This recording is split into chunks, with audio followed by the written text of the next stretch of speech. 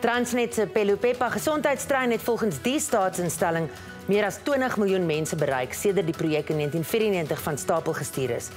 Dis 'n trein waar jy onder meer jou oë kan toets, 'n sielkundige kan sien, 'n tandarts jou kan behandel en vir R5 jy jou voorgeskrewe medikasie kan kry. Ons was op die Aar se stasie waar die trein 'n week lank vertoef het. In our health clinic, if we are going to prescribe medication for you, you pay a mere R5. And if you go to our dental clinic, either we have done your scaling or polishing, your restoration or your tooth extraction, you only pay R10. You go to our eye clinic, a pair of spectacles. If we have done the screening, they've prescribed spectacles for you, per pair of spectacle, you pay R30. Unfortunately, we don't offer what we call the bifocals. The bifocals, those lenses that will be having like a line in between, we don't do that. So we will offer either 2 pairs. It will be the distance and the reading.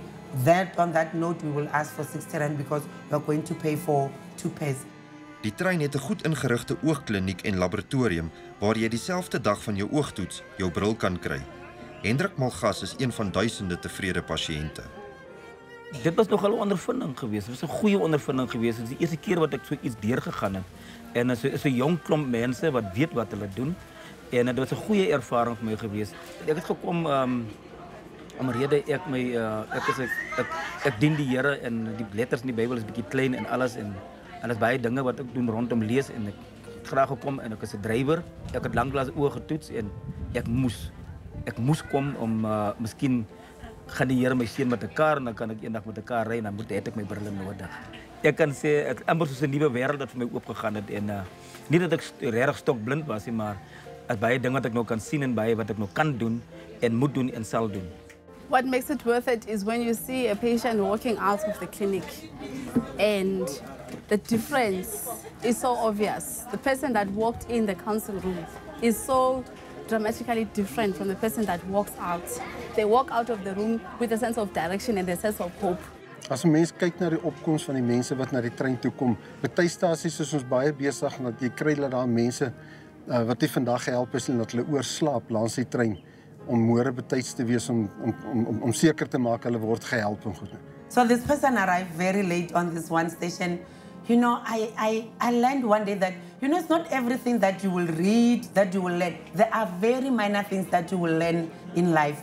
So this person went and then came with the security.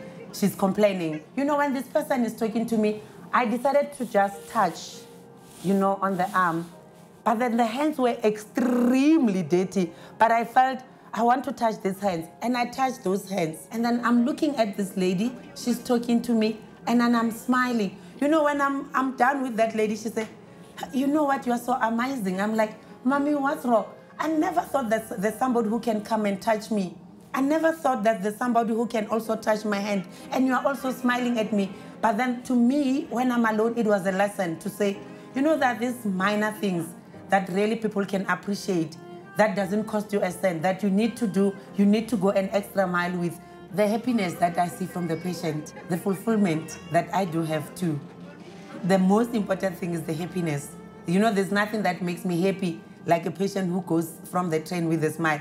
And there's nothing sad that will make me even more sad even when I'm sleeping. If a person will come and complain about the attitude of staff, that one really, it makes me have sleepless nights. And that's what I'm trying to talk to my colleagues also to say, guys, your attitude. We need to work on the attitude amongst us and also amongst the patient. That's the most important thing. You know, smiling to a person doesn't cost you even a cent. You know, the smile, you know, that touch that you give, I think it goes a very long way to the patients.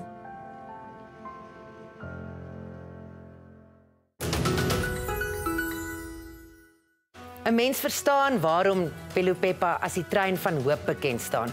Die omvang van die projek is enorm en die werk wat gedoen en dienste wat gelewer word is onontbeerlik vir Suid-Afrika, waar primêre gesondheidsorgklinieke dikwels nie hierdie dienste kan lewer nie.